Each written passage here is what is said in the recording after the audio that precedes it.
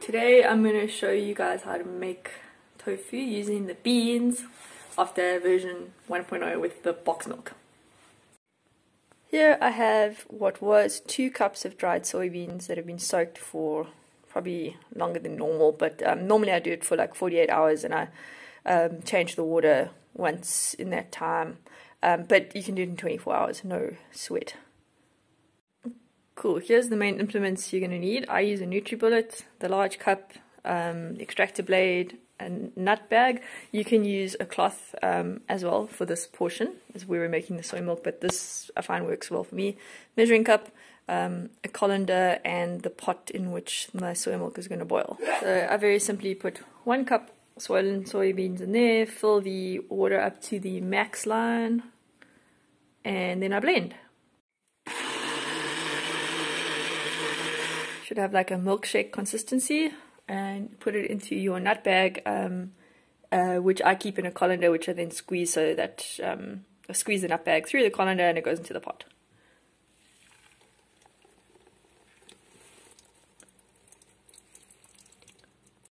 Once you've got the majority of your milk out, you'll see, like that batch gave me that, you're left with what's called the okra.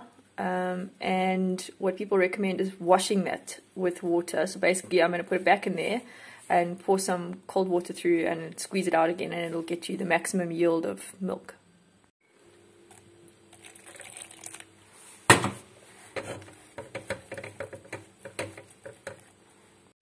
Another good trick I learned was using a potato masher to actually squeeze out the milk, which is really difficult to show you when I'm filming and trying to squeeze at the same time, but that's the idea. So you basically just repeat this process until you finish your beans. Once you finish squeezing out the milk, I forgot to say, also chuck out the okra, or you can keep it and make stuff from it, but honestly you make so much of it that it's very difficult to keep like trying to invent ways to use it. We put it in our compost.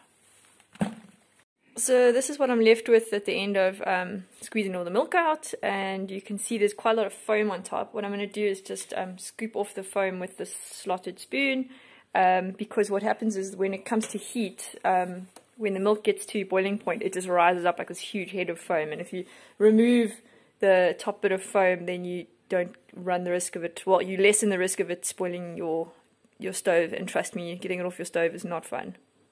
You can see it's quite a lot of foam actually, so yeah, just FYI. Now we just stick it on the stove. We've got to get it, so I put it on boil like the hottest, and I keep stirring with a flat wooden spoon, just so that none of the sort of soy residue that's in the milk catches on the bottom. So you got to just keep gently kind of stirring it. It does take quite a while for this quantity to get to boil though, so don't run off and do something else, because you don't want it to boil up and go all over your stove in the meantime. But yeah, just stick around in your kitchen while it's getting up to heat and give it the occasional stir. I just wanted to talk about coagulants before we go into adding anything. But essentially, like anything acidic, like these guys, are going to cause the separation of the curds. But what people use traditionally is stuff called nigiri, or you can use gypsum, which you can get, you can check, it's 20 rand for like 100 grams, and this will go a long way because you use about 1.5 teaspoons in this batch of 3 liters of milk.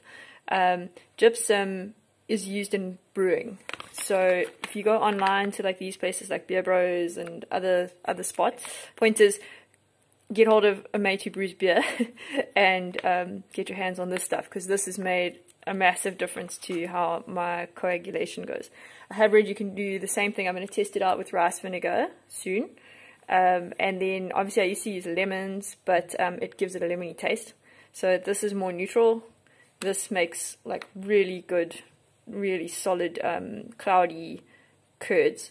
This is what the gypsum looks like. It's like a white powder. It looks like plaster Paris. I'm going to put like 1.5, this is quite a heap teaspoon, so I'm going to do 1.5 of these in about I think it's about 150 mils of water. The key here is like, don't stress, you can always make more and add it in, but this is sort of the quantity I've been working with. If your coagulation isn't working great, you can always add more, so start with this. You can see it looks all milky when it's mixed, but when you let it sit, it will settle out. So before you actually add this into your soy milk, you must mix it up quite rapidly so that it's in suspension when you pour it in. You can see this is the crazy. You stop it before that thing goes over. Stop that thing. Stop it. Okay, now that it's boiling, we just turn it down to simmer. And I like to simmer for about 20 minutes, and it's specifically to make the taste less beany, and it basically cooks the beans, because you don't ever want to have raw milk. Apparently, it's not very good for you. Imagine taking like raw butter beans, for example, and blending them up and then just drinking the milk. It would be like undigestible for us, so this is important. So yeah, 20 minutes. 1. Action. Okay, so our milk is boiled, we've let it simmer for 20 minutes, and now I've turned off the heat and left it for a couple of minutes to cool down. It just mustn't be like boiling, but it's just a couple of minutes is all you need, and a bit of stirring to release a bit of heat. Now I've remixed the gypsum so that it hasn't settled, as you can see. Now the trick here is that you need to keep this spinning so that it's like in suspension, and you need to mix the milk so that it is also spinning at the same time. Okay, so let's just give it a good whirl. Got the milk going nicely, and we're going to pour 1/3 of this in. Okay, and then we're not going to touch it again after that.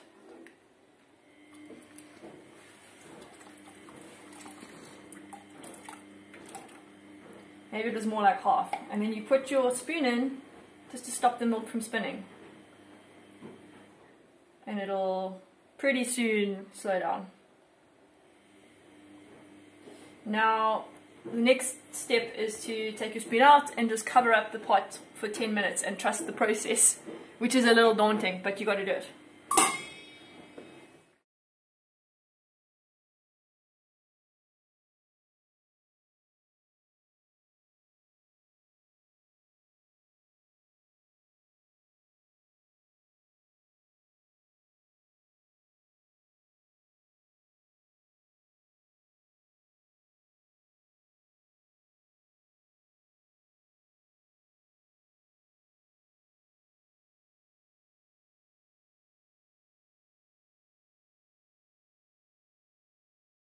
Now the top is still liquidy, right? So what we do is we add a bit more gypsum into this.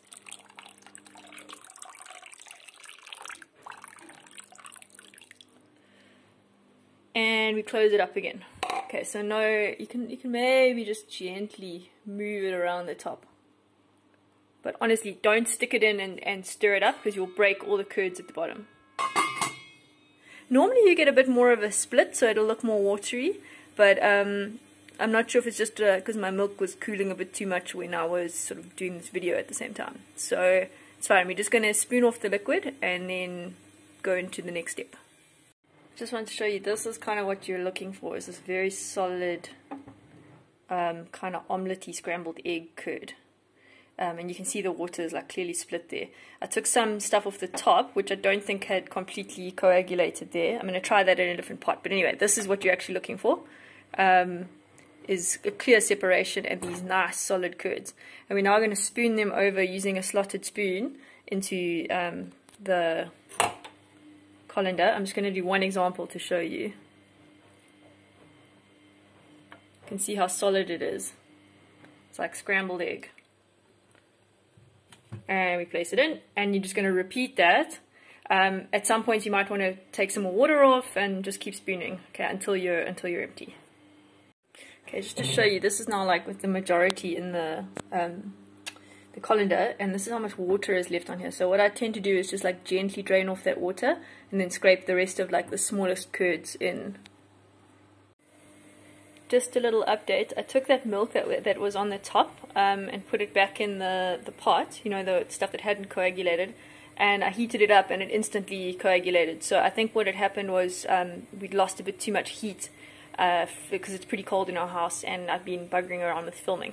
So I'm going to add this curd on top of the stuff that's in the colander now.